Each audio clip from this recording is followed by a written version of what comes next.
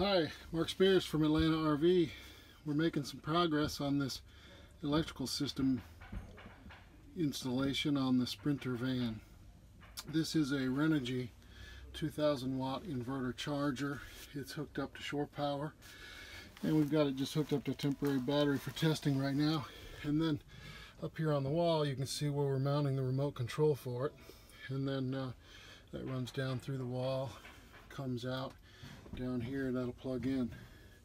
Then over on this side is where we've got our Renogy Wanderer charge controller for our solar panels. The two wires you see coming in are coming from 300 watts of solar on the roof from Renogy, and it comes down through the ceiling, through the roof, and then behind this wall we got a little fake wall that we've removed, and it comes down, pops out over here, and then comes down to this controller.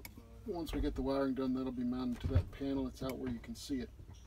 And of course, over here where the charger inverter is, the battery connections are on this side. Battery connections will come off of here and they'll go down through the floor, and then the batteries are actually going to be in a little case right up underneath the frame behind the axle. And then you'll be able to control it and monitor it from this panel here that we've mounted, as you can see, on this little false wall next to the windows. So once we get it going, I'll show you some more.